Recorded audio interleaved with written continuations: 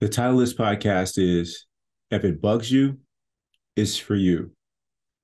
One of my dear friends, Dani, just recently returned from a trip, and it was an amazing trip with incredible experiences. And she mentioned that she enjoyed it more than she would have in the past because of her commitment to the daily practice. And so I've watched Dani grow and develop and work on herself, which has inspired me to grow and develop and work on myself even more. So thank you, Dani. Really appreciate you. And while she was on her trip, she had opportunity to be around someone who was, I guess you can call them like a coach. And they would meet with them on a regular basis. I think it was almost daily. And they would say things that would be reminders of the opportunity life presents for them to work on themselves, to really go deep and stay committed to personal development. And one of the things that the coach told them one day was, if it bugs you, it's for you. And that means it's for you to work on. And when I relate that to the practice in which I've talked about many times in our podcast, and specifically around this idea of if it bugs you, it's for you, is that anything in life that shows up that is not to your liking, that's an opportunity for the practice. So here, anything that bugs you is your opportunity to work on yourself. This is for you. So you can't handle the coworker being a certain way. Work on yourself first before you do anything to try to make that situation between the two of you better. You got to work on yourself first. If not, you're just going to make a mess of it. And you can look back in your history. I certainly can in mine. And I looked at the things and the damage that I left behind from not being peaceful, accepting the situation like it was, like it showed up, and working on myself first before I even tried to go and improve things on the outside. So that's an example with a colleague. It could be your significant other. If what they're doing is a pet peeve or bothers you, it's for you to work on yourself, to be able to handle that. And not handle it by requiring them to be different or making them different, by you become peaceful first. And oftentimes when you become peaceful, there's no need to even go talk to them about it. You're peaceful.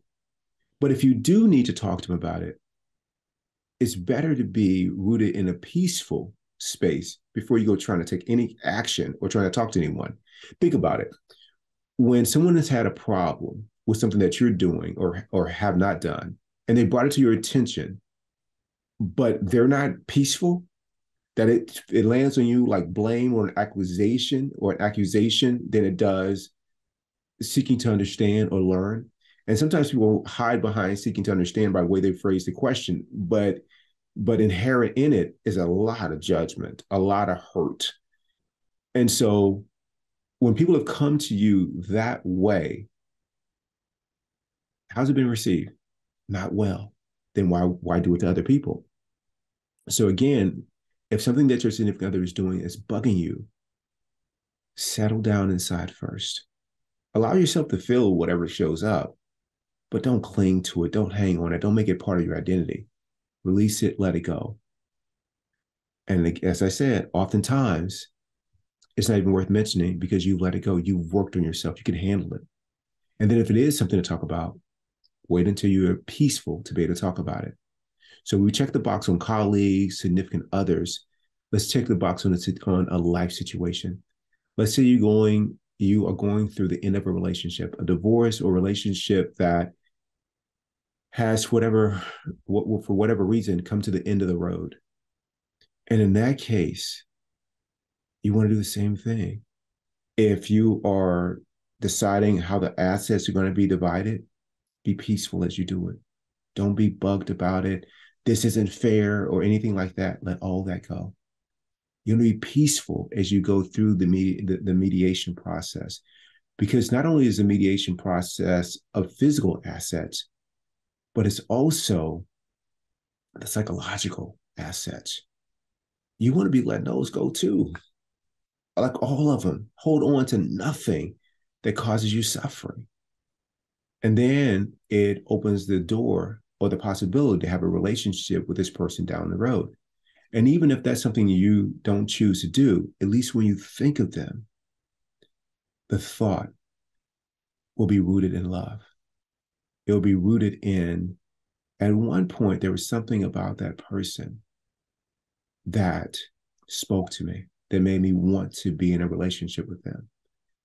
And if that's the case, then make it to where when you think of them, you think of them with that.